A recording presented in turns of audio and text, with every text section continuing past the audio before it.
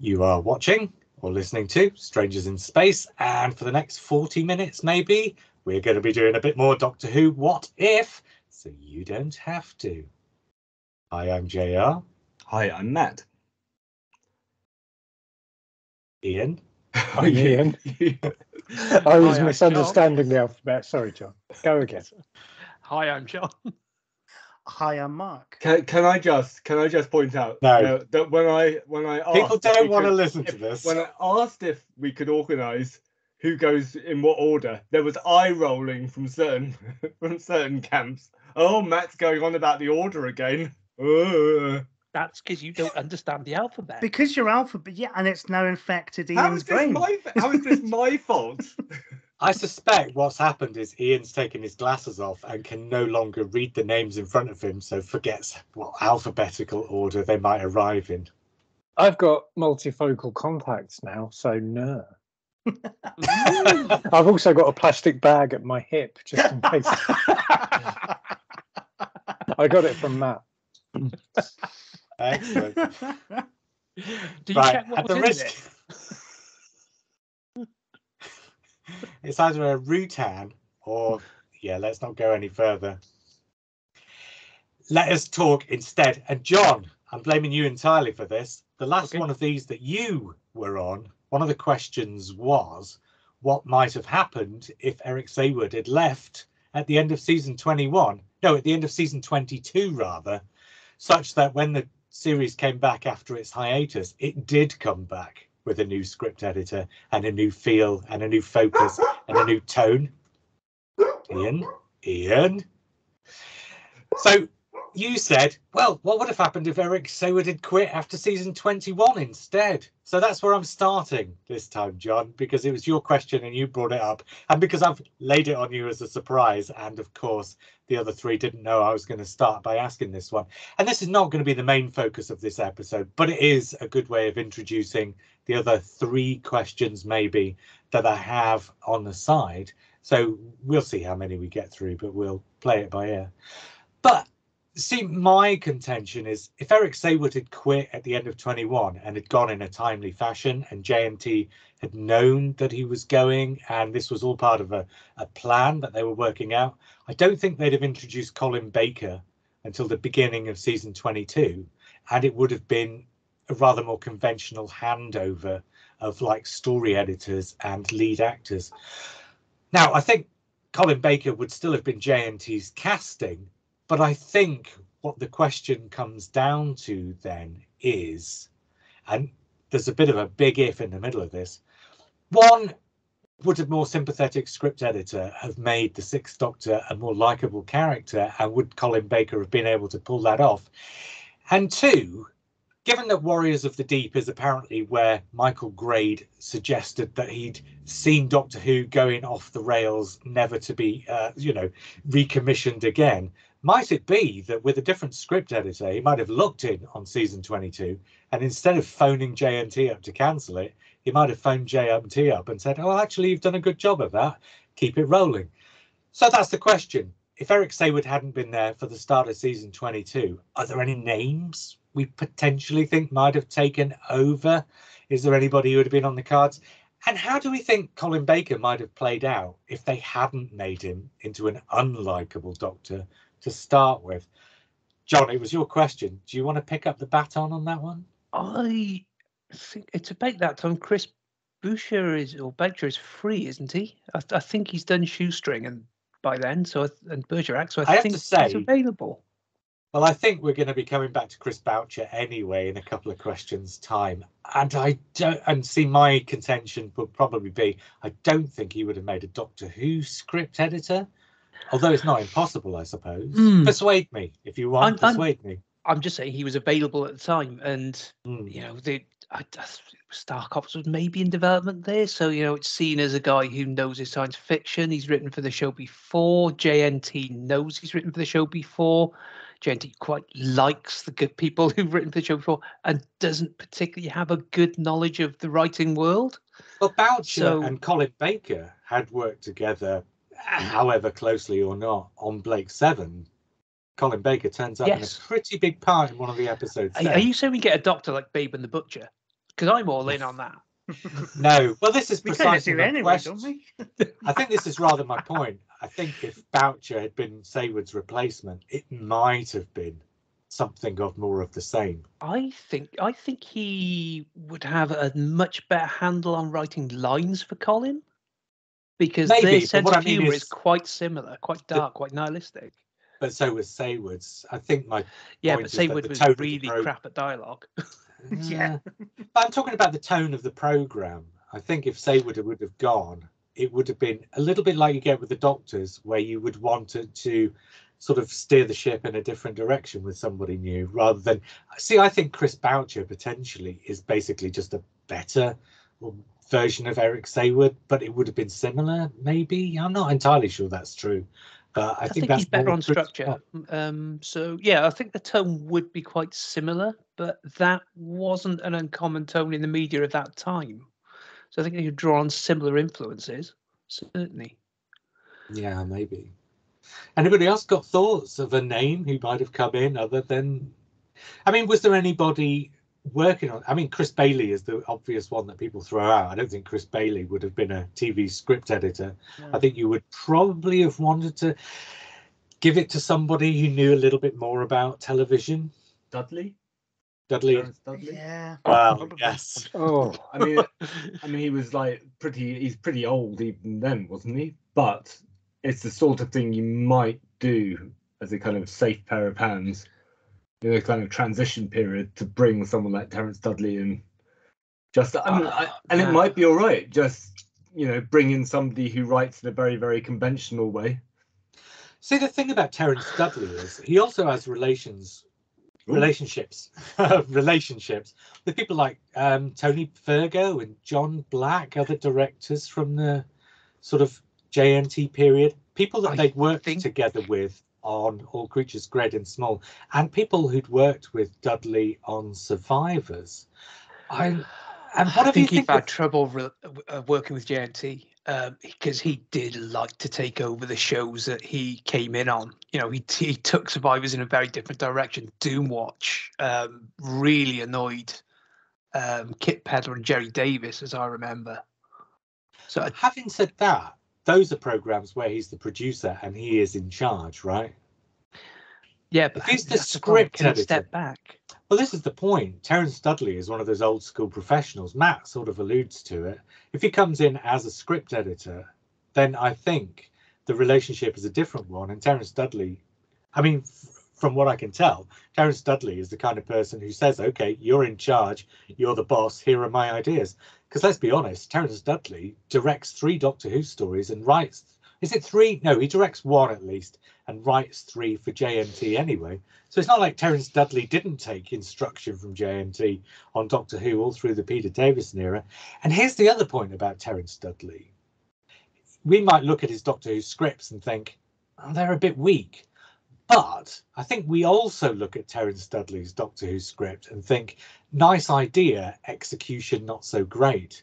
Now, if he's to come in as a story editor, isn't nice idea, get somebody else to do the execution exactly what you want? No, because you want a script editor to. On the one hand, yes, that is what you want. You want a guy who can pick out those ideas, but you want somebody who, if the script isn't up to scratch, like say for example the Twin Dilemma, you want somebody to hammer that into place, into something that is a broadcastable bit of television. And I don't know if Terence Dudley has those particular skills. Go on, Ian, you were about to say something as well. I think Mark makes a good point, but well, just to round off from what Mark was saying, I think you make a good point. I also wonder if, because you've got somebody else, another writer, maybe the plot's not quite adding up, but maybe it is in Terence Dudley's skill set to bring the plot around if somebody else has put in the backbone of it in the first place. Did Ian, Terence Dudley write Black Orchid? Yes. Yeah. And are we all in agreement that Black Orchid, were it not for the first 2 minutes of episode 1, would have been a whodunit? And is that not the kind of heavy lifting that a script editor should be doing to structure the story in such a way that it tells a story that works, And isn't that evidence right there that he just doesn't have what it takes? But a script editor doesn't necessarily have to sort out the story mechanics. So if a scaffolding's there, a script editor could But Dudley, by definition, couldn't, because he's got no idea about structure, because he's proved that with... No, exactly. So, but he does have an idea about atmosphere and setting and things like that. So Robert Holmes, I think this is where Robert Holmes differs from Terrance Dicks. Terrance Dicks is a great scaffolder, story scaffolder. Robert Holmes, I don't think, is a story scaffolder. I think Robert Holmes is like Moffat. I'm just going to say, keep going on. Like, it's like Moffat, that he adds so much atmosphere and humor and character to his scripts. You don't care that they're structured in a really weird way, or so he's more of a plasterer. Everything ends with it blowing up. Yeah, a stucco plasterer. And I think that Terence Dudley isn't as exciting as Robert Holmes, but I think that's not the point. I think the point is he a safe pair of hands? At this point, does the BBC know him? And on Matt's point, I think Terence Dudley is not incredibly unlike his almost namesake Terrance Dicks in the way he can bring ideas out and put stories together. And here's another point. I'm currently 2/3 of the way through a rewatch of the whole of the original 3 series of Survivors, which is going to be on a future episode, so I don't want to spoil it too much before we talk about it there. But Terence Dudley's basically in charge of that pretty much from the get-go, and he's definitely in charge of it by the 2nd season. And whatever problems the 2nd season might have, the storytelling is not the problem. I mean, there's a massive issue when they lose their main set at the start of the series, and the first 6 scripts suffer because they've got to be rewritten for an entirely different scenario with entirely different characters and so forth. But by the end of the 2nd season, he's really brought it around, and the stories are quite strong. And so, I think, for me, Terence Dudley's thing is he's quite good at people, and he's quite good at ordinary stories. He's not so good at science fiction and the logistics of extrapolated science. So I think he falls down a bit in Doctor Who because the extrapolated science isn't there. But give Terence Dudley the job of corralling the other writers into coming up with ideas and giving them extrapolated science, I do wonder if Terence Dudley's not a bad pair of hands to have for, say, 2 years during that transitional period with Colin Baker. And imagine what the writer of Black Orchid would do with Colin Baker. That would be fun, wouldn't it? I think Colin Baker in the Peter Davison role in something like Black Orchid could be fun. Well, he had Adric go to a buffet, so I don't know what he'd do with Colin to fight in contests, does he? He might, but he'd be a lot less unlikable and a lot more charismatic, I think. He was brought in for his charisma, and then they made him the least charismatic of all the doctors. A ridiculous thing to do. This is the most interesting thing about your question, which is if Saward goes at the end of the Davison era, what does that do to the Colin Baker era? And I know obviously that all depends on who kind of comes in to replace him. But let's just say they just grab a writer that none of us have thought of and has this bold new vision for Doctor Who, and we go from there. And I think which is Gentil's history with script editors, if you look. Well, I mean, Cartmel is the perfect example, which is what he would then go on to do, and it rejuvenates the show. But I think it would. I think it would absolutely change. I think it would know. I think with a decent script editor who can write dialogue and can create characters that like each other, I think you would have a similar relationship to the Sixth Doctor and Perry, but it would be more like the 10th Doctor and Donna, where it's kind of good-natured bickering rather than just 2 people being horrible to each other. Well, this is the thing. You only get that because Saward's on his 2nd Doctor. Like you only get that with Moffat because Moffat's on his 2nd Doctor, because you've already done the likeable Doctor. So what else is there to do if you want to change it than to do a dislikable Doctor? But if you bring somebody else instead, they're not going to start and say, oh, what can I do on Doctor Who? I know, I'll make him unlikable. They're going to come in and do a likeable Doctor. The slightly more interesting question is what would have happened if Saward had stayed another season? Then he'd be on to his 3rd Doctor, and that is unknowable. I mean, the problem of what happens if Saward leaves is it's kind of unknowable. What about Grimwade? Sorry, I'm just Oh yeah, yeah. Yeah, that's I possible, think yes, Grimwade's a good answer, but I think Grimwade had just had his falling out with JNT at this point, hadn't he? Well, yeah. So that aside, yeah. The BBC is like an impossible. It's impossible to find somebody who hasn't. I'm trying to go with kind of younger writers who were around at that time, because it would be a younger up and coming writer in the mid '80s. So someone who's working on series. So maybe the writers who were on kicking off on Howard's Way or Robin of Shoot. Well, here's a mad what's question. his face? What time Anthony thingy. Stephen. No, got his break on Robin Sherwood. Wrote Anthony young James Bond stuff, isn't it? I think the Anthony Horowitz. Yeah, he might have been an interesting answer at that point. What time does at what point does RTD's career kick off? That's just after this, isn't it? Isn't it? Yeah, it's that. The Hodiak script was 86, 87 he submitted that, wasn't it? I think. But his first television is like 89, 90, isn't it? I think. Yeah, that's Why Don't You? Yeah. Although it's highlight. It's not entirely impossible he might have been around. So can I ask a question? Sorry. Yeah. What, supposing Saward leaves and JNT entrusts the show to the capable hands of Pip and Jane Baker as script editors? Oh, actually, that's a well, practically it is from. Like, how does season 22, go off the boil? Oh God, oh God! Ian's just made a really good point. It would be Pip and Jane Baker, wouldn't it? It probably would be. It would absolutely be Pip and Jane Baker, and it would be again, what on fucking earth? I think that comes back though to my point again, is that they wouldn't be writing the stories, and actually Pip and Jane Baker for all the execution. They are very good on structure.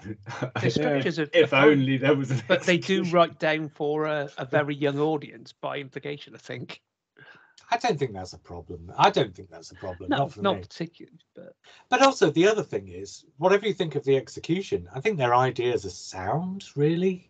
I mean, Terror of the Vervoids was just the right idea for that point in The Trial of the Time Lord. Mark of the Rani's a good idea. Two of the three are doing exactly what Cartmel does and absolutely lacerating Thatcher, aren't they? A chemist who exploits miners for fun. Yeah.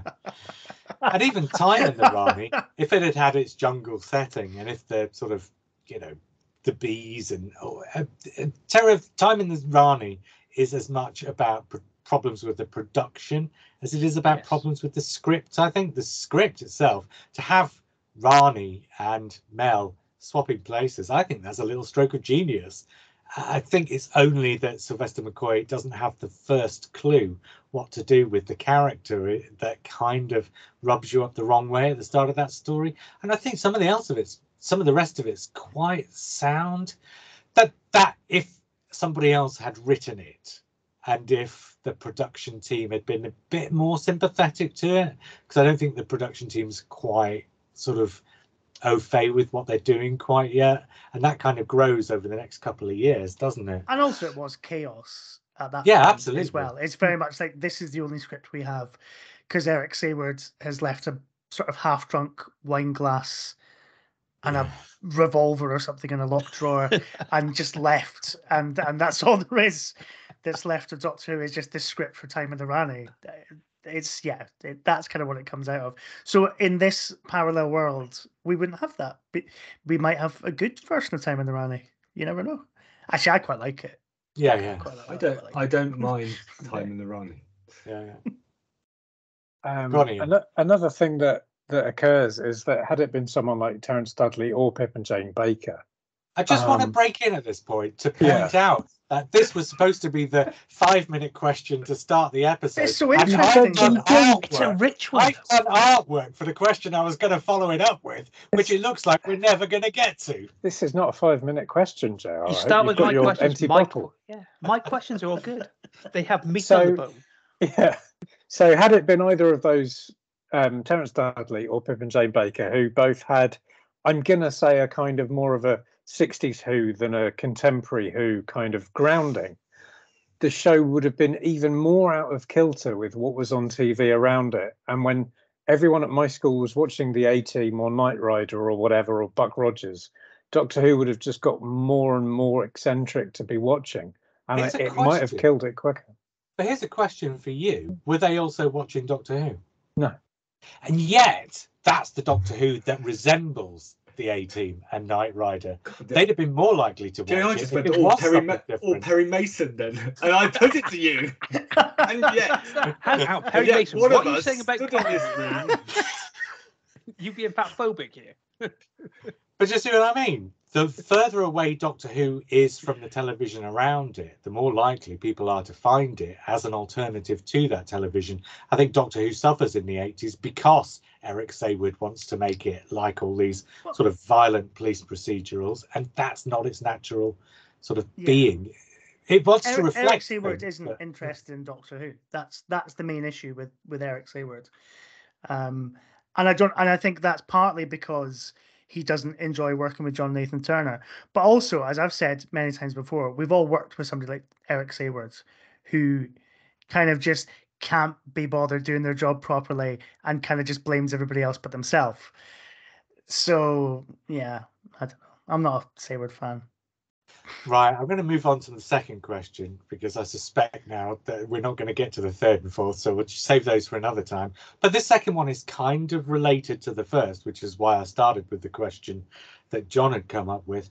And the question is this, and this is more, and this really is more of a what if, and this is definitely not a this might have happened, but this is me asking you to just imagine something.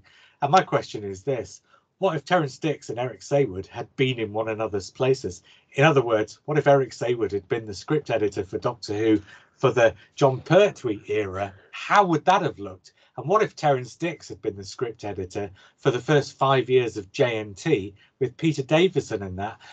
Let's start there with Terrance Dicks. If Terrance Dicks had been writing the stories, a slightly more traditional style of story, while JNT had been the producer, how would Terrance Dicks have taken on board all the, right, we need to have this kind of a character in this story, we want to set it in this location, I'm casting these two guest actors because they're friends of mine and I've offered them a part in Doctor Who. Would Terrance Dicks have been okay with all of that? Yeah, I mean, have you seen the Five Doctors? Yeah, that's pretty much what you're talking about. But would he have been able to do that week in, week out? Is my question, really. Yes, it's Terrance. Because he does that for Barry Letts anyway, pretty much, doesn't he? Yeah, he was. Here you go. Give me 2 drafts. There you go. I'll do the final one. So yeah, sure. yes, he's and quite also, a dominant voice. Yep. Also, Terrance was very good at turning around to people and going, "You're aware that we have about 5 pence and like a bit of string," whereas Saward was never good at that. I think I was watching the documentary about Kinda a couple of weeks back, and he talks about how, oh yeah, the snake's not very good. It's like, yeah, if only there was a script editor around to sort of point out to the writer that ending with a giant snake maybe wasn't going to work. Where I think Terrance Dicks is very aware of kind of television production and the role of a script editor to kind of point these things out to the writer. Well, sure. That was Barry Letts' fault, though. Anyway, it's a wasn't it? belter, though. It's a belter, regardless. It's really good. There's a really good black archive on it as well. I wonder who wrote that. It wasn't Matt the Demon's Barber by any chance, was it? No, I've only got one black archive that I have to flog endlessly. To... In fact, was it Dylan Downtime Reese? No, he hasn't written a black or silver archive yet. Was it John Rosar? It might be. Could be. So, before we move back to Eric Saward, because clearly Eric Saward, Jon Pertwee, Barry Letts, that's where this question's headed, right? But before we leave Terrance Dicks, how different does Doctor Who look for those first few years of? Because the thing about it is, you've got, first of all, Christopher Bidmead. I suppose let's say Terrance Dicks gets installed after season 18, so it's from 19 onwards. But let's say he gets installed at the start. You don't have that weird, messy season 19 where there's no proper script editor, and so there's no cohesion between the stories. You get something that's more coherent with Terrance Dicks. Is it a bit drabber? Does Doctor Who become a little bit dull for 4 years? Because one thing you can say about the Eric Saward era, that sort of seasons 20 through to 22, 23 is, it does get to be a little bit wild in places. I mean, season 20 might be the dullest season of Doctor Who that was ever broadcast, but that's not for its want of trying to be anything but dull, is it? And season 21 and season 22, I mean, terrible television, but fascinating to watch. Is Terrance Dix's version of Doctor Who in the 1980s a little bit dull? Well, I always found the Pertwee era a little bit dull, but that's purely because it's absolutely consistent. It's one of those you can stick almost any story on, and it's not going to be terrible, even if it might be slightly on the dull side. There's always a base level of quality. Yeah. And the thing Terrance does is I believe the ratings increase in every Pertwee season. So I think he does what RTD does later on. He knows how to tell a story an audience wants to see, to hear. Yeah. So I think Doctor Who is in a far more healthy shape going into whoever would follow him if he's popped over from doing classic serials. Yeah. So you think actually he takes the 1980s? Because the 1980s, the audience kind of goes down year on year, not by a huge amount until you get to Trial of the Time Lord, but just a little bit. You think that trajectory goes the other way if Terrance Dix is there? I think it goes the other way. If it's only slightly, it would go upward, I think, because Terrance, again, and he would know how to work with that budget, as we've just said. I tell you what you wouldn't have is three bickering teens, just to generalise, in the TARDIS. You might have had three companions, but actually they'd have had a better relationship with one another, right? Yeah, absolutely. Presumably they'd have had the kind of relationship that he would have created in some weird parallel 70s where he'd created the unit family instead. So they might have actually cohered and worked really well. Yeah, and for sure. Built on, one of the reasons these ratings are going up year on year is that we're loving this kind of fam of companions. Right. It's people you want to spend time with fundamentally. Yeah. Right, Ian's come up with the perfect segue there, so I don't care what Mark and Matt might have to say about Terrance Dix in the 80s. I've got to ask this now. What the criminy would UNIT have been like if Eric Saward had been in charge for 5 years? I've got an answer to this. It would basically be the Doctor would be an irritant. So, obviously in the Pertwee era, it's all about the Third Doctor kind of trying to civilize the British military and kind of say, look, you don't always have to blow stuff up, right? There's always another way. Eric Saward's 1970s Doctor would very much be UNIT blowing things up. And the Doctor's going, I wish you hadn't done that, which I know happens in the Silurians, but that's the point, and that's a kind of crucial part of the character arc. It would be that every bloody week. Or he'd be prodding them into blowing stuff up without saying it out loud and then telling them off for it afterwards. The Doctor would have his finger on that button first up. Rather than Venetian Aikido, it would be a knife. It would just be John Pertwee just stabbing but this also, all stems... Sorry. You'd have Benton and Yates, and they'd probably be modelled after the Sweeney. Yeah. But they'd be more kind of violent and cockney and slightly edgy. So those characters, there wouldn't have been a family feel to it. It would be a, slightly sort of edgy kind of... Well, it would have been Captain Brodie and Sergeant Doyle, and they'd have had George What's-his-face. I was going to say Maurice Colburn and Brian Glover in Attack of the Cybermen, that type of relationship. Yeah. Yeah. But I mean, you see, I've always assumed that most of the kind of anger in Saward's scripts comes from his relationship with JNT. And had he got on with Barry Letts like a house on fire, maybe he's not a violent, miserable human being. Maybe suddenly there's a whole different side. Would he have to him. taken up Buddhism? What that is? I take that parallel universe. Five kinders in a row. Well, this is the thing. I think the relationship between the two of them might have started off with Barry Letts treating him a bit like a sort of naughty, errant schoolboy. But at the end of the 5 years, I think we'd have all been looking for Eric Saward's bones in the backyard of Barry Letts' house. That's the Buddhist way. I did have a short answer. It was it would be cancelled inside 2 seasons because Doctor Who nearly was cancelled in 1970. But I think the key to answering both questions is who Barry Letts is and who J&T is. Yes. And J&T isn't a writer. He's a kind of a show producer. Barry Letts is a writer and wants to be a writer and writes all the time, and he directs. So Eric Saward and another strong writer may be would be better. Maybe they'd get along a bit better. Maybe they'd be on the same wavelength. I mean, if you look at JNT, his relationship with Dix. Robert Holmes, you know, he's Yeah. very much enthralled to Holmes when he Yeah. brings him aboard in the 80s. Mm.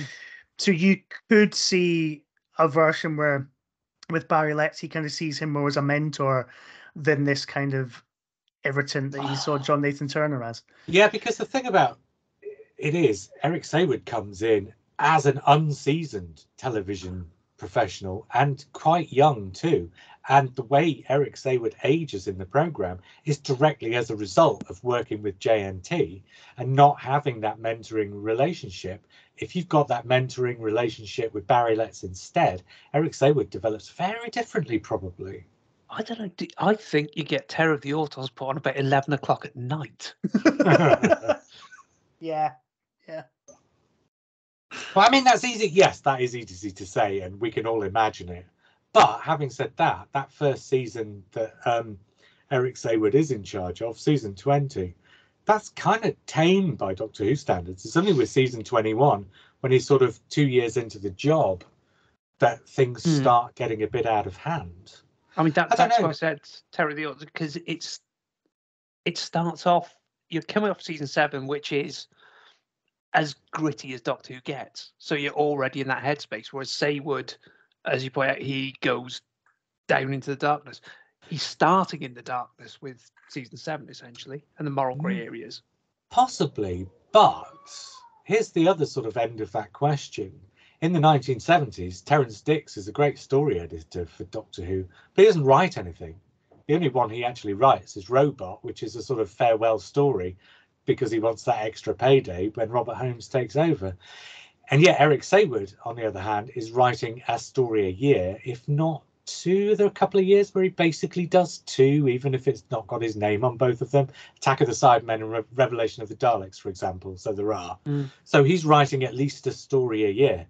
Yeah, and the back end of Twin Dilemmas is, if I remember rightly. Yeah, so if, The Awakening, I think he rewrites the Awakening, basically. Nobody wants to be at the back end of Twin Dilemma. I was thinking, what did it suddenly go off a cliff? No, it was all very much on the same level. So, but that point being, what Eric Saward during the Barry Letts era doesn't get a chance to write any stories, because Barry Letts, with 5 stories a year, and if Barry Letts is writing one of them, he's not going to let the script editor write one of the others and then be down to just 3 guest writers. So Eric Saward then becomes, and I mean, I don't think he'd be angry or upset or irritated by this, because this is the job that he'd be offered as somebody who has no experience in television. Just come in and look after the stories and look after the writers and make sure everything adds up. So I think we don't get the Eric Saward written stories. So I wonder if that means also that it doesn't tip over too far into the violence. There's also a slight difference between the nature of the Doctor Who production at that time and in the 80s. So Terence Dicks and Barry Letts were kind of co-producing, de facto co-producers, and so the script editor in the 1970s was a sort of trainee role for a future producer, which Terence Dicks becomes. Eric Saward has no chance of becoming a producer in the BBC, because by the 1980s it sort of stopped being that kind of career progression. But also, everybody hates JNT. So any script editor to JNT isn't going to be elevated to producership. Like it's basically the script editor to JNT is kind of the final job you'll get to the BBC, really, at that point, because everybody hates it. But in the 70s, if Saward's seeing this as a sort of, if I put in 4 or 5 years, I could be a producer by the end of it and do my own thing and write my own thing, then he'll probably be much more settled. Yeah, Anthony Reid's the last one who goes on to be a producer, isn't he? I think in terms of script editors. Douglas Adams doesn't. Then none of JNT's do. Yeah, it's a very different time, because you get Thatcher arrives in 79, doesn't she? And that changes the political landscape. And it's all Thatcher's fault, as we've. What if instead of Thatcher we'd had Saward? Ooh! But we'd never have had the Happiness Patrol. You need that Sidemen in the wig picture, JR, for this. I think Thatchos. I think the point I was making though about Thatcher is once she comes in, then the idea of institutions just rolling along the way institutions have done goes out the window, doesn't it? Then it becomes all about, no, you must employ people from the outside, and then it becomes about putting people onto contracts rather than giving them commissions and jobs, long-term jobs. It's the long-term job nature of it that changes, isn't it? And then obviously it leads to the sort of independent production sort of tender system for sort of BBC productions as well. And I was thinking about this the other day, actually. It's quite interesting that the Jodie Whittaker era comes to a point where the BBC realise they can't make Doctor Who anymore unless it's a global co-production. And then you look at sort of JNT's era as we're on the cusp of that kind of thing where you break the BBC up into independent production companies, and nobody has the thought to go, what if we did Doctor Who as a co-production? Because nobody cares. Yeah. Oh, I don't know. Oh, Actually, they come at to the the end end of of the 80s, it, weren't they they? tried, That didn't was they? the idea. They tried to do that, and they couldn't find anybody that they wanted to do sure. it with. I think And the it's Five sort of Doctors that, is technically a co-production, isn't it? I think with That's Canada. true, actually. Yeah, you're right. Yeah. Wasn't there Terry Nation and Jerry Davis got together? They were to, one, but there were to plenty of pitch for others. it? Verity Lambert. I'm not sure if she actually pitched, but she certainly was Was She interested. asked to be kept informed, if I remember. Yeah, so she was definitely there or thereabouts, and a few other people were. Speaking of the Jodie Whittaker era, there's a new series of Pointless just started. So the summer repeats are finished, and they've just started a new series. And one of the categories that you can have in the sort of final round at the end is the Jodie Whittaker era of Doctor Who. So nobody's picked it yet. I don't know what the questions are, but it'll come up in the next few days. That'll be the first time. Today will be the first one that's come up then. Because I've been watching it, hasn't been up before. Oh, has it not? I don't watch it every day. I first just catch today. it occasionally, and it was on today. So yeah, that one will have just come up today then, probably by the sound of it. And by the time people hear this on their audio feeds, it'll be long gone. Tim Shaw is probably a pointless answer, right?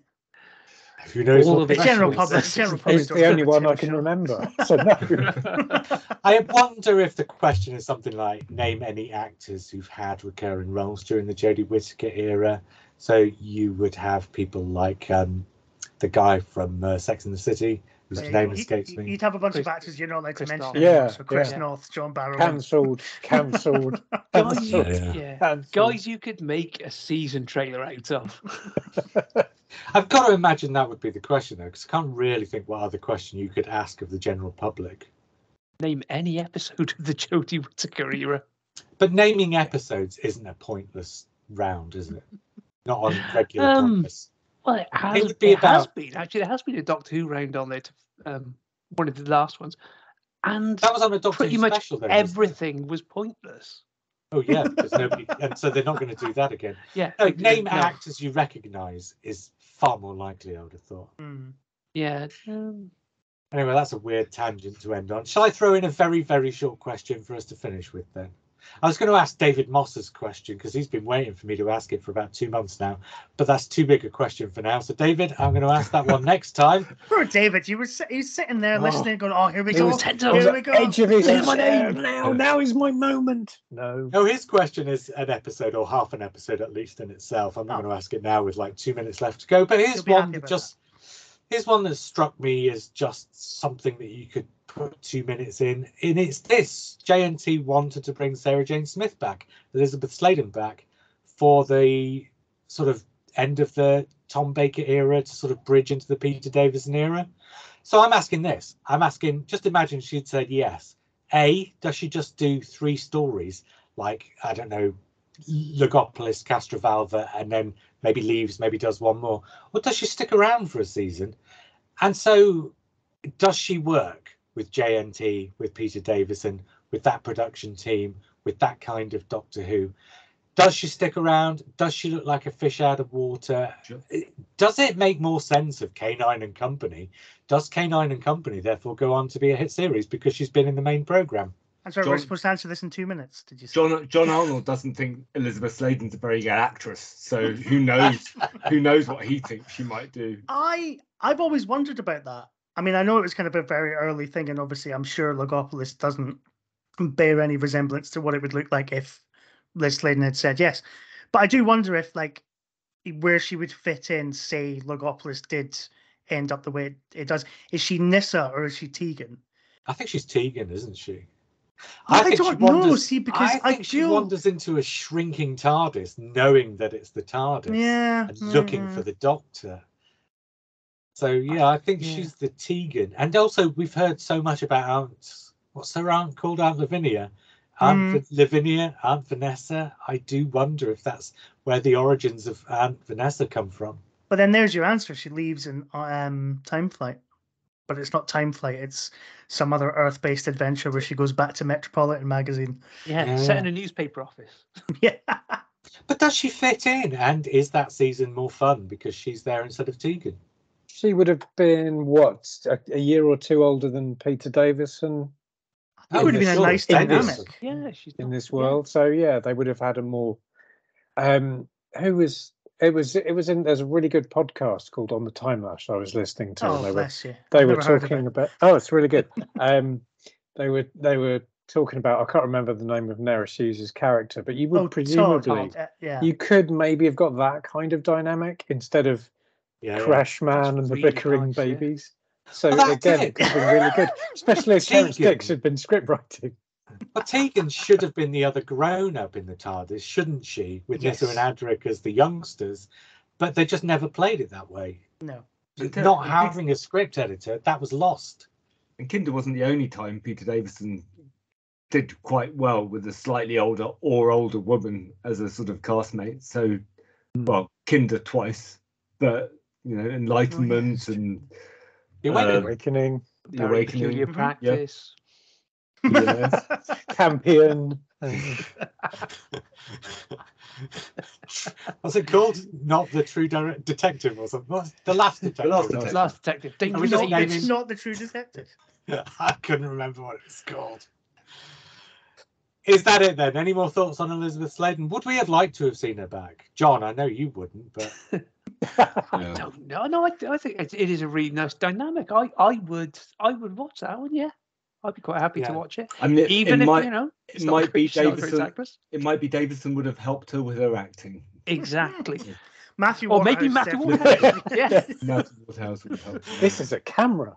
Right, that is definitely the note upon which we should end. Until we come back with David Moss's question next time. I was JR. I was Matt. I was Ian. I was John.